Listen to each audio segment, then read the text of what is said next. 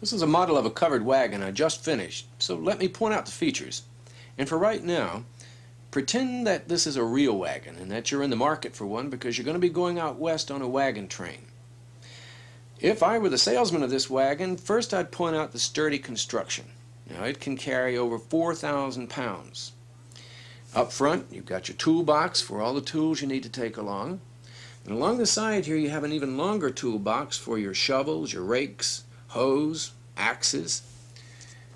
And on this side you have a 25-gallon water barrel. Now that should hold enough fresh water for about 2 weeks. So all you have to worry about is what to take with you.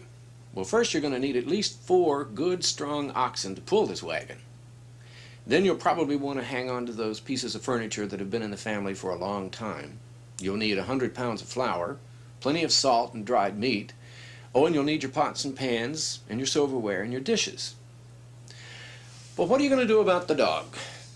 It's best to leave pets behind when you go on the wagon train because they're always running off and getting lost. They're always getting in people's way, usually getting under the horses and the oxen and getting hurt.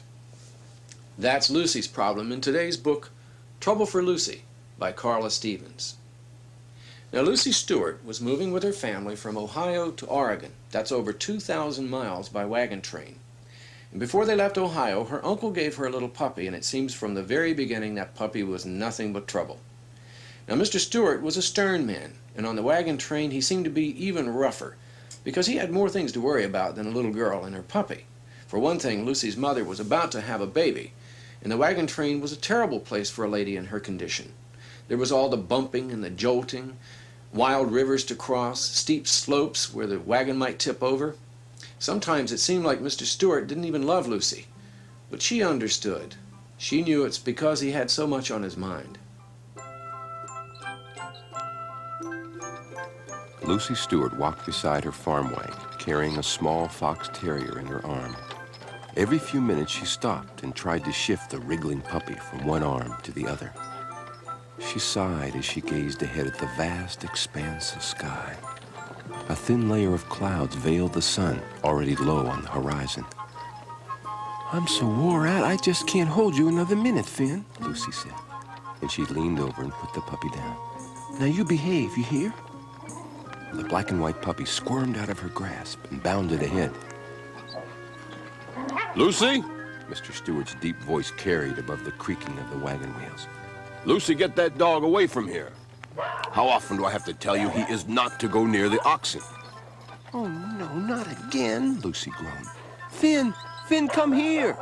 She lunged at the puppy, but he was too fast for her. "Miles," she called, spying a tall, sandy-haired boy ahead. "Catch Finn, catch him." Miles turned just in time to block the puppy's path. He scooped him up in his arms. Lucy ran toward them. "Oh, thank heavens you got him, Miles. Whatever am I going to do with Finn?" "Oh, I wouldn't worry," Miles said. "He'll learn to behave when he gets a little older."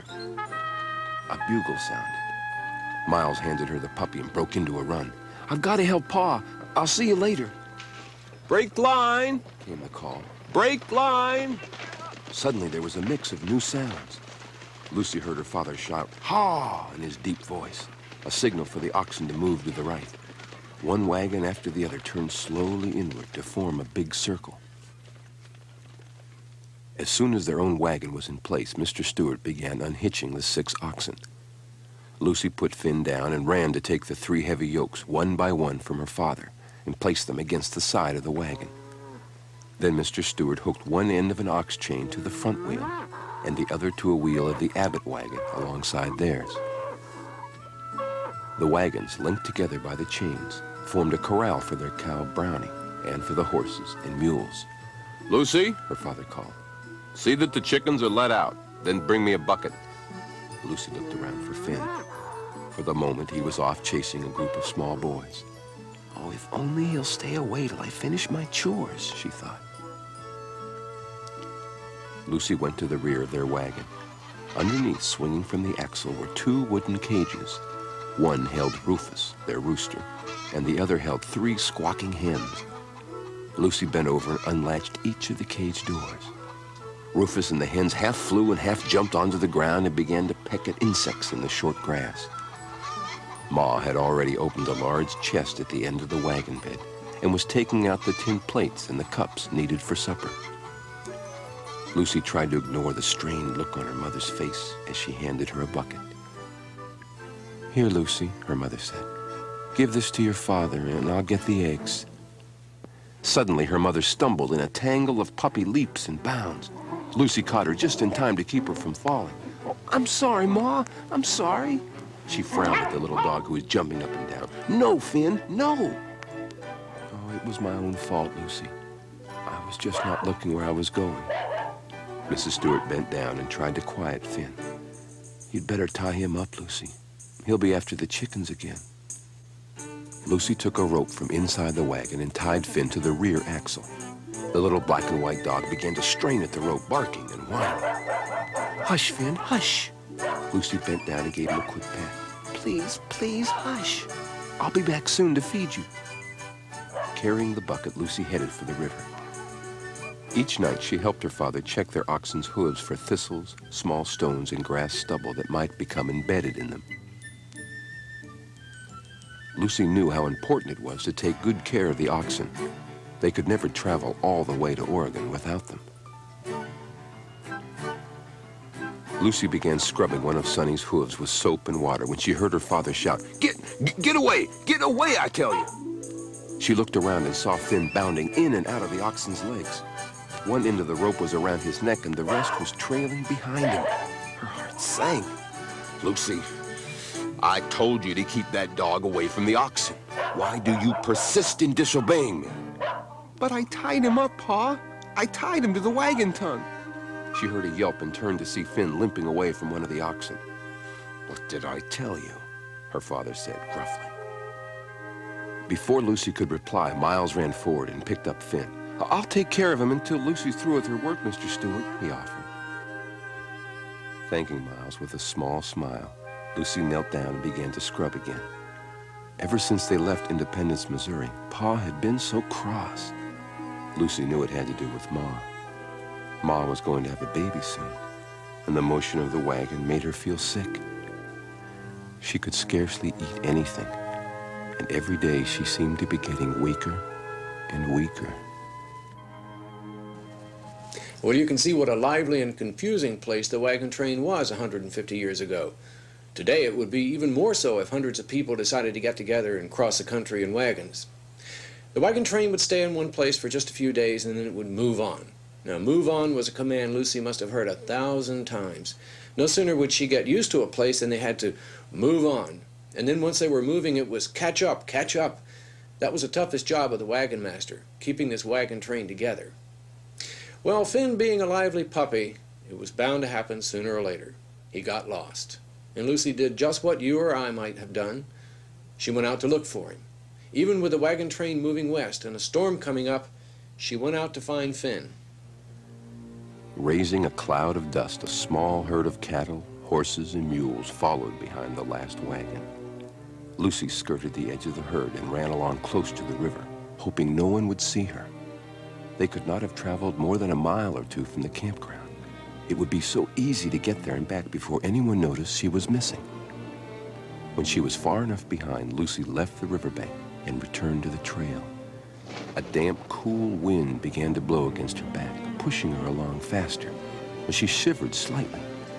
Across the river in the distance, she could see slowly moving brown and yellow spots.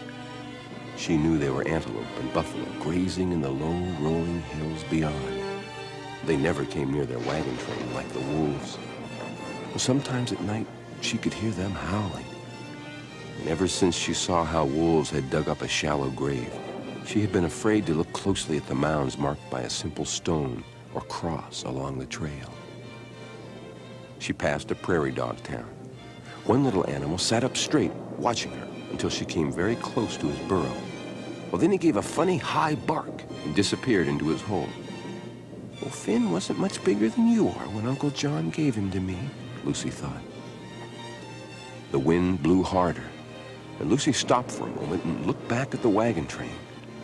Far across the prairie, she could still see the wagons, though now they looked like specks. The sky to the west was heavy with black clouds. Was that a drop of rain? She began to run again, forcing herself to go faster. The trail broadened. Ahead, she could see the campground, a wide area of hard-packed earth and grass, trampled by wagons, people, and animals. "Finn!" she called. "Here, Finn! Here, Finn!" She felt a sharp sting, and then another, and another. Hailstones! A clap of thunder rolled overhead, and now the hailstones began falling faster and faster, bouncing off her head and shoulders. They fell so fast that the ground was soon covered with the small, round ice balls. Lucy ran toward the river and crawled under the first willow bush she saw. Crouching down, she covered her head with her arms to protect herself from the pelting hailstones. What if the storm got worse? What if it didn't stop all day? Her stomach was in a tight knot, and tears began to roll down her cheeks. "I can't stay here. I can't. I must start back." Water was running down her face, her neck. Her braids were soaking wet. She lifted her head.